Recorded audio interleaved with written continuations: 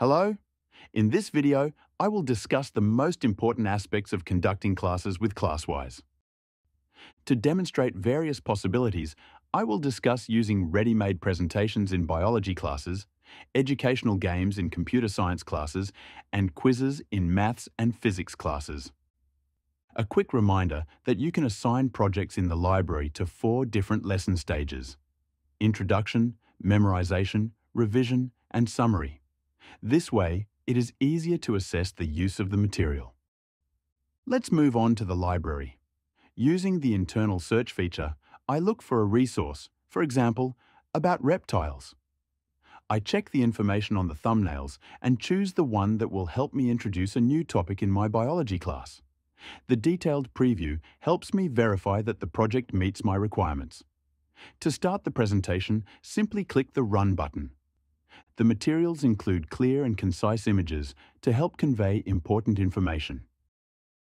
In addition, there are lots of useful tidbits and interactive elements.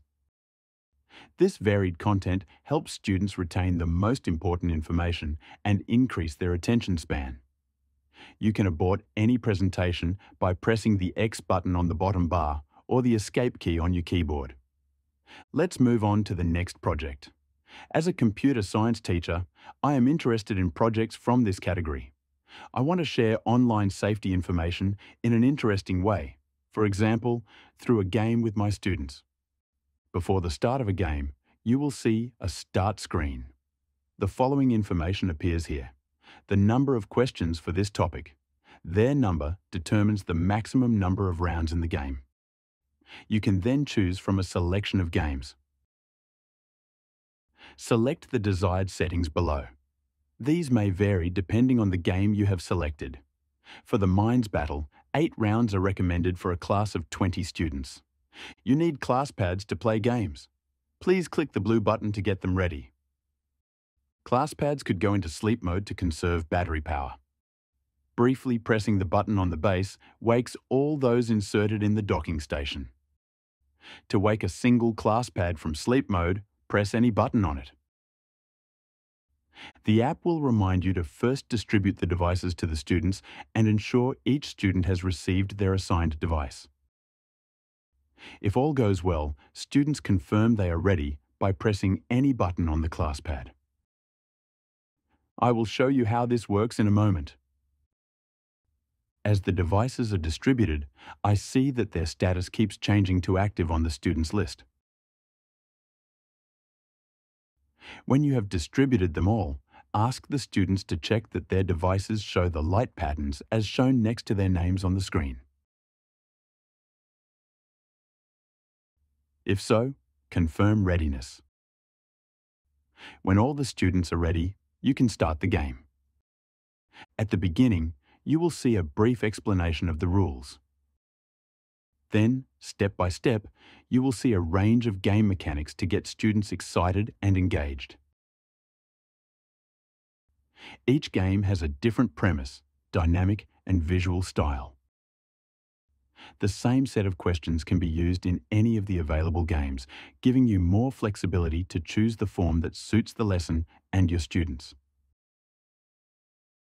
Let's move on to the next project. For quizzes, the Start screen looks a bit different.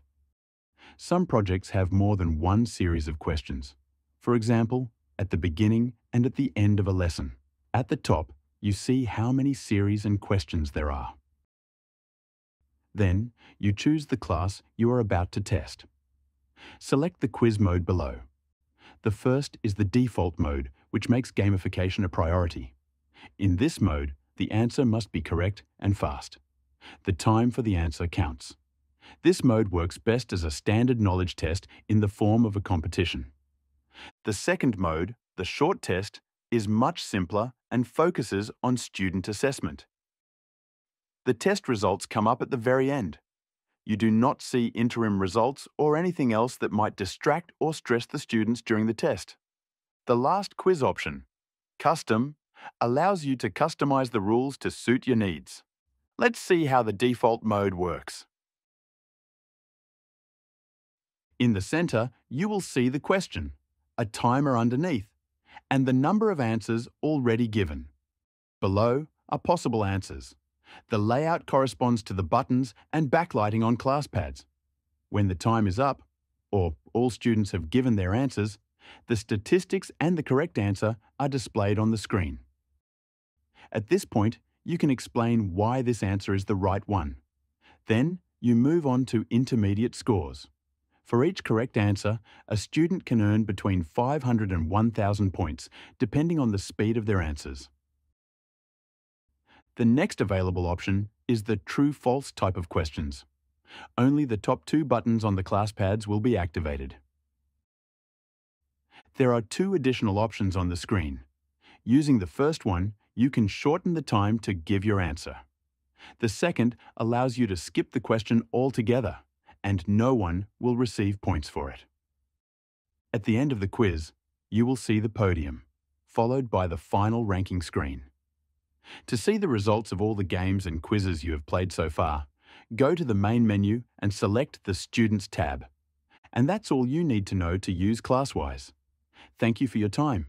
I hope you will also watch the other video tutorials to learn how to create your own projects and explore more advanced Classwise features. See you soon.